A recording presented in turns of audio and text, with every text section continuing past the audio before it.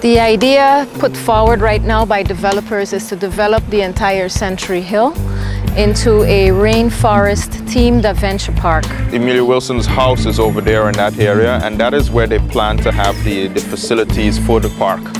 So that is where the amusement park will start. In their plans, there are plans to put something called the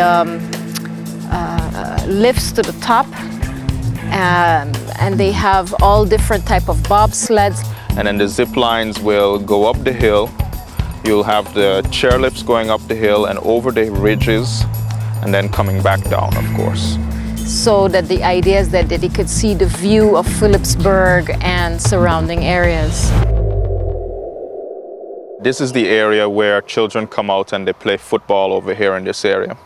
And a little higher up, the VKS and the police, they have where they do shooting. This is their shooting range. So what is going to happen over here is this is where they plan to have the overflow for the parking lot, for the amusement park. It's a theme park, a rainforest theme park. And you could see for yourself, this area is not a rainforest. So basically it's a fabrication. It's something that they will create a type of Disneyfication, if you'd like to call it that. So with the plans that are being proposed, a lot of this green area, much of it, will be destroyed to make way for heavy-duty construction to put in those type of chairlifts, ski lifts, amusement type rides, and that type of entertainment, especially for tourists.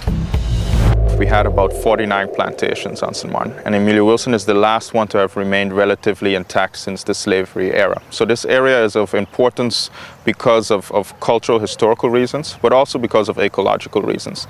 The top of the hill has largely remained undeveloped, and most of it above the 200 meters was never cleared for agricultural purposes. So there's a lot of ecological value there. And if you do zip lining and any sorts of mass tourism events to the top of the hill, it is going to have a serious ecological impact. When we first asked the questions, they said they wanted to cater up to 800 people a day. You'll see that there's a rock formation there, and there are several caves there that bats make use of those caves. There are a lot of birds. We've done bird counts over here, a lot of birds that make use of this area. So it will have a serious impact on your bat species and your birds. People going up the hill all the time, making loud noises. It's an amusement park, so people are going to come here, as the word says already, to amuse themselves. And it's going to have an effect on your bat population and your bird populations. When certain objections went in that it was thought that it was too much of a high impact for this area, of course it came back, the developers came back and said, yes, okay, so they can bring it down to maybe 300 or 400. But let's be honest with ourselves. On St. Martin, it is very difficult to monitor that. A developer very much on St. Martin tells you what he wants you to know, but that does not mean that he will follow exactly what he says or what is put on paper. Well, if you look at the hill right now, you can see that right there is where they started clearing vegetation already. So they've already started clearing vegetation to make a path to the top of the hill, to the caves and the rock formation on the top of Century Hill.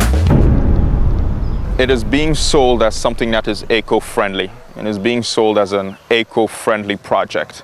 Now, we don't have anything really against the project itself. We believe that this is just not the right location for it. We believe that there should be if they are really so in tune with the environment and they really care about protecting St. Martin's ecology, well then please find another location to do this.